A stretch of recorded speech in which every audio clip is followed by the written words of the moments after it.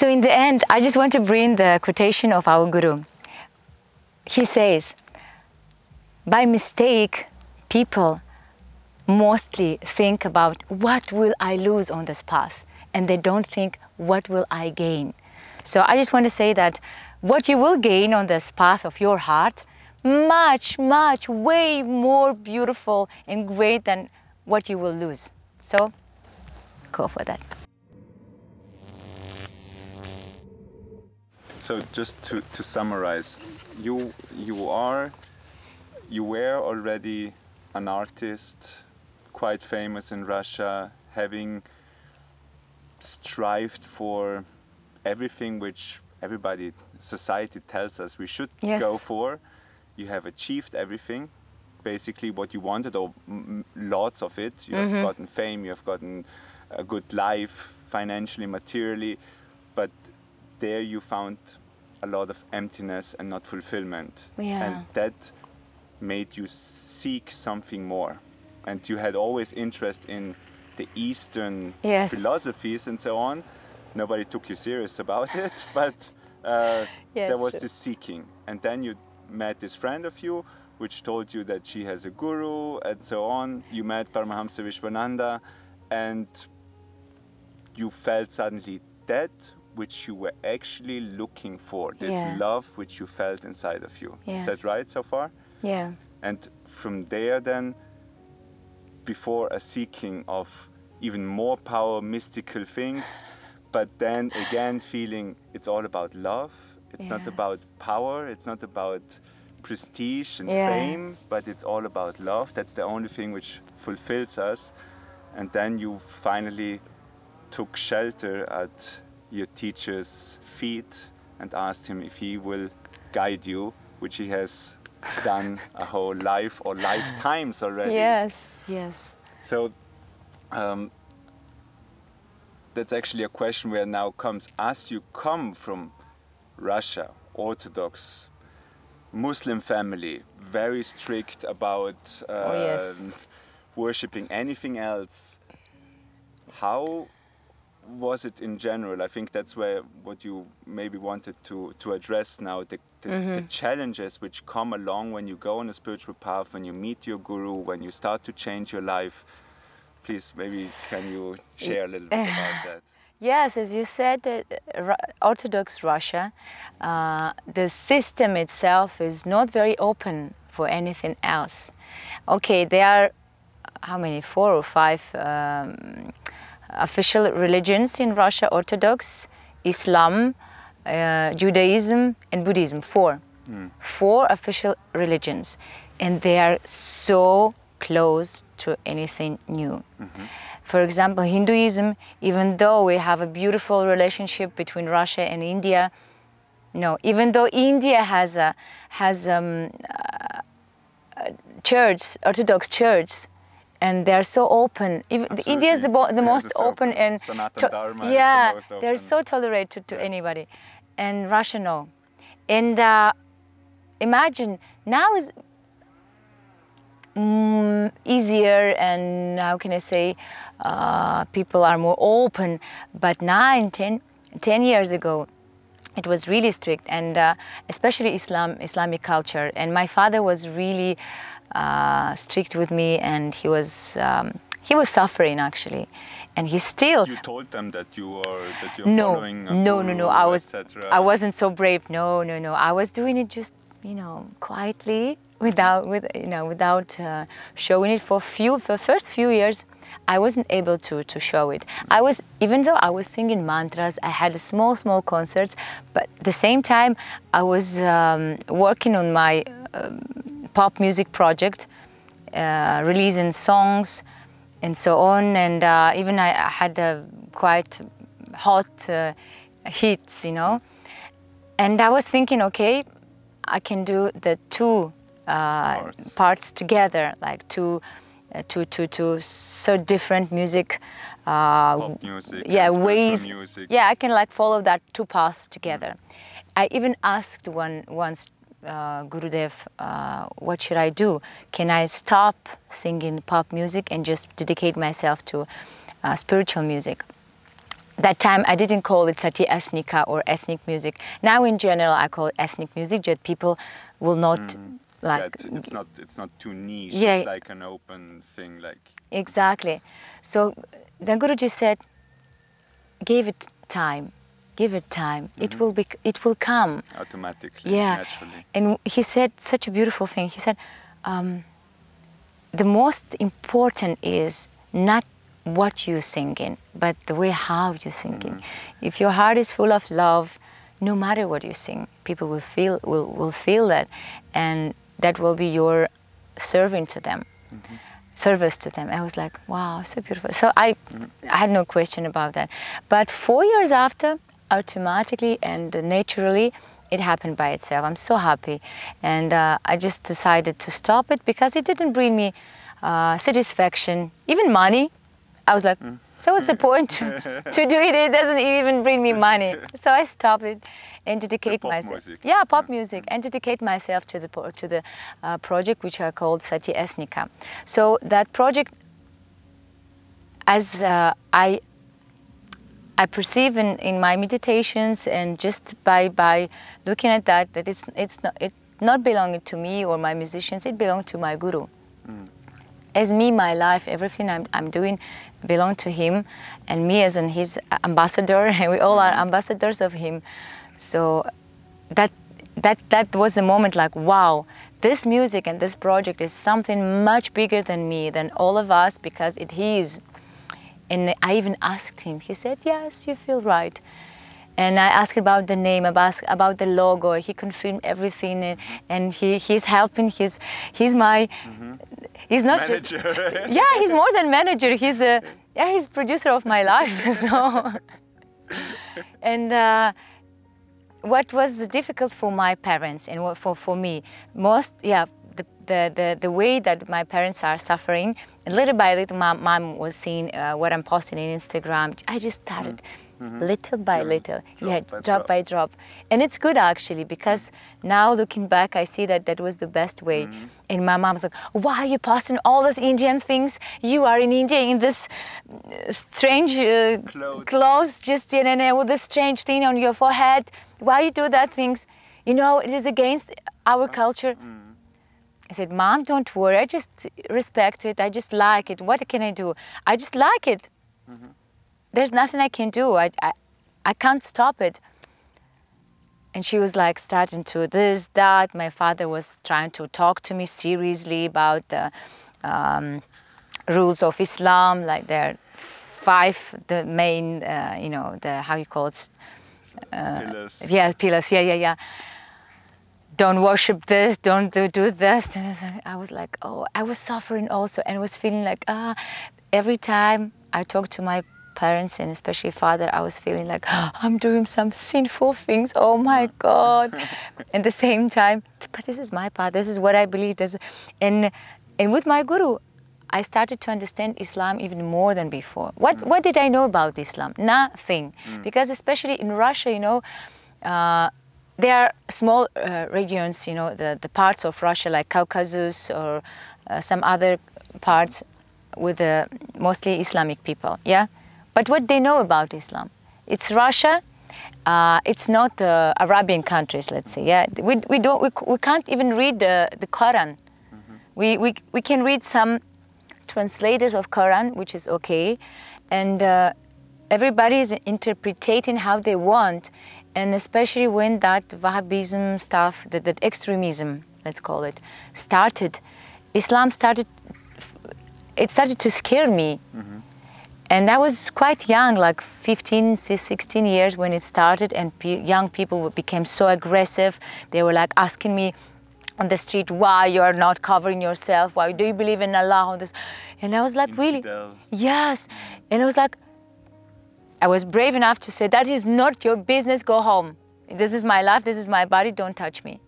But at the same time, I was really scared that my God is just the beginning. And thank God I left my small republic and moved to Moscow. In Moscow, it was a different, in Moscow, I could do whatever I want. And I became pop star and everything. And my Muslim people were judging me always. When I became pop star and wearing the sexy dresses for all those magazines and sexy things, I went through all this crazy life.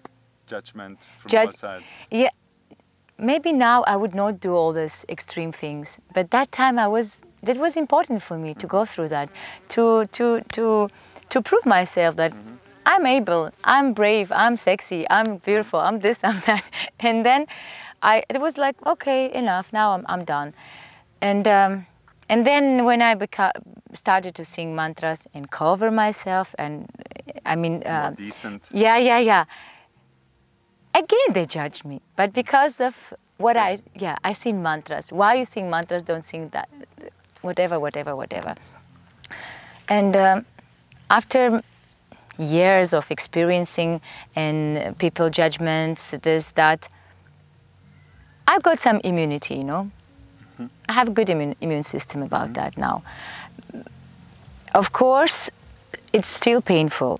Of course, it's still, especially when I see my mom sometimes trying to make a scandal like, you, how could you?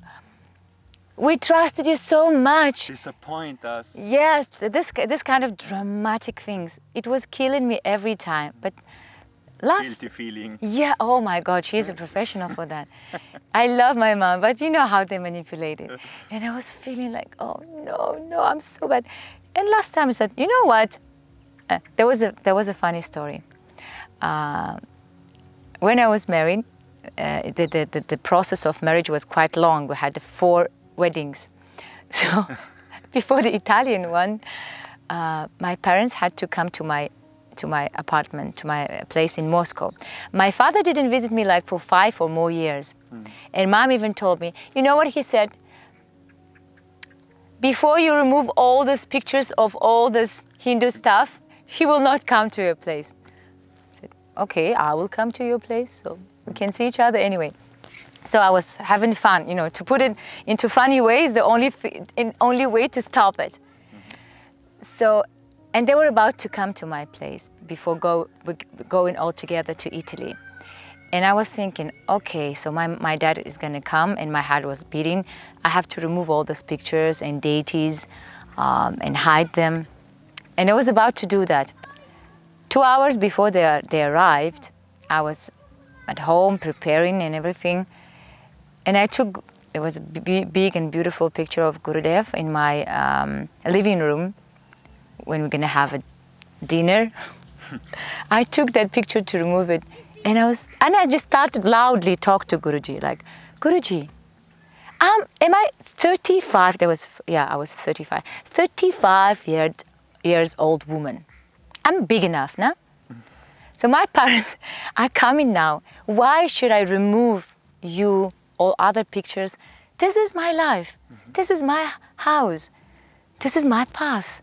Why should I hide? Why should I remove? Why don't they respect me? I respect them, but they also have to respect me. You can't imagine how much love and joy I felt. And my Guru gave me, you know, such a feeling inside. I started to cry, just like he told me, like, yes, finally, put me back. So I put the picture back. I said, okay, I'll go for that till the very end. And my heart was beating like, oh my God, let's do it. So they arrived. My father started to walk around, you know, with a you know, stern face. Yeah, he was red in color. And I was constantly talking, just to not give the chance to complain for anybody. Yes. Laughing, talking some stupid things. And finally, when we sat for the dinner on table, my father was eating in dark silence. And he said, "Don't you think, my daughter, it is too much?" I said, "What?" He said, "All those pictures, tattoos and everything around." I said, "But I like it." He said, "What if somebody will come and they will think that you're crazy and cuckoo?" I said, "Oh, those who come to my place, they're even more cuckoo than me." He was like, he stopped to argue completely. You know, the argument was broken. Yes, because it was so cute and childish, because it was true actually. And they survived. Because we went to Italy. In Italy, my husband's parents' place was even worse. I mean, even more pictures, and there was a big room. When Cristiano, my brother-in-law, he brought us to play some beautiful music, and that room was actually, there was an altar, not a room, but it was a big altar with all kind of pictures. And my father finally gave up. I saw that he did this, and then he did this. Surrender. Yeah. That was, yeah, we won that fight. And since then it's... Since then, no, he doesn't fight with me. He doesn't try to, he's not trying to, you know, change you, convert yeah, you, put me back on the right path, and all those things. I know that he's praying to Allah, save me from my guru and from Narayana, which is the same. That is really sweet. And I love them. And once I even asked my guru, will they come to your lotus feet one day? He said, do you really want that? I said, yeah.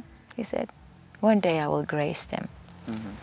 I don't know, this life or other lives, I can just pray for them. I love them. I'm so grateful for everything they gave me, because my father is, he's such a great bhakta actually to God. So he just called Allah, I call Narayana, which is the same. The love for God is the love for God. Yeah, which is the same. And seeing how much love he has for God, I'm so grateful to God that He's my Father. He is my, you know, He's my root, and He gave me that first understandings of love to God. And it's not for nothing that you're a devotee, probably. Yes, it's true. And He's Bhakti in Islamic way and Bhakti in Hindu way, and we love each other. That's it. Nice. Enough. There's many people out in the world who get on the spiritual path, who change their life, who maybe become vegetarian, stop drinking, stop following just what society or others tell them, parents and whatever, or even find something like you where the guru awakened something inside of them. And of course, especially when you meet the guru and when you go deeper into yourself, the idea of you being in a sect and you being crazy and you being this, and like there's a lot of judgment which everybody gets, because the world is judgmental, especially when you are different, and you have experienced that in a big way, like you're even being known internationally or nationally, at least in the media, being accused and judged. And what could you give people as an advice how to become immune, how to become strong inside of themselves, to actually find their center and follow their path with more self-confidence? Oh, that's a big question. And for example, me myself on the way, it's still on the path, and I know that it's never enough. I mean, being in your faith, being confident, being brave. These things can have different various levels. Yeah. So years ago I didn't have what I have now, and I know that some years after I'm going to be on another level. But how would you say, what is the path to that? Like what is a continuous practice, what you do actually to get to a growing? Just do it. Just do it, like in advertising. Just do it. You're really scared, just do it. You really don't have no confidence and you're afraid or complete in fear, just do it. You think it's horrible, just do it. Really, it's better just do it, just instead of sitting and thinking. This is the most stupid thing we people can do. Just sit and think and scare.